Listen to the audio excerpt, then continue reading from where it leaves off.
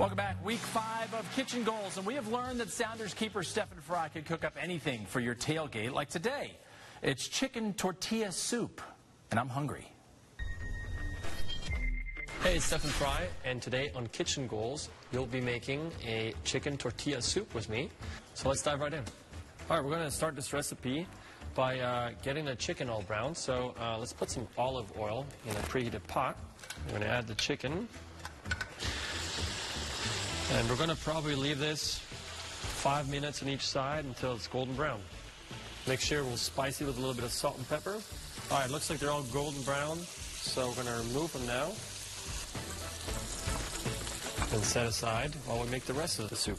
Okay, so while the chicken is resting on the side, we're going to add our garlic and our onions. So now we're going to add our cumin and our crushed tomatoes here. We're going to add our chicken stock here at the end.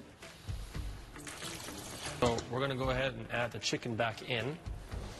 And now we're going to let that simmer for about 20 minutes and make sure the chicken's fully cooked.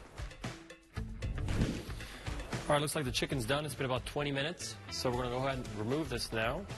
We're going to shred it. Okay, now that we've shredded our chicken, we're going to move it back into this dish right here where we have the rest of the ingredients. We have some corn, beans, and jalapeños. And once we have everything here, it goes all back into the soup. And then it's going to simmer for another 10 minutes or so.